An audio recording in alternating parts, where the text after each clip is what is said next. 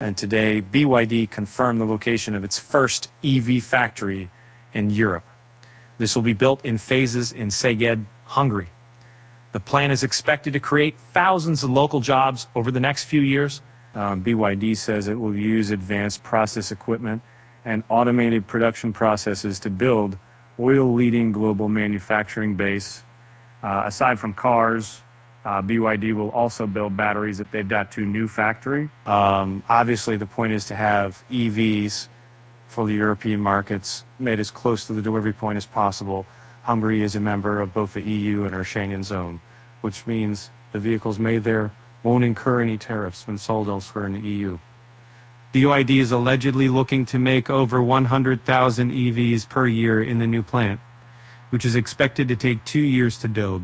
BYD already has a bus factory in Hungary and Komárom, and Mio has a battery swap station factory in Biatra-Begi.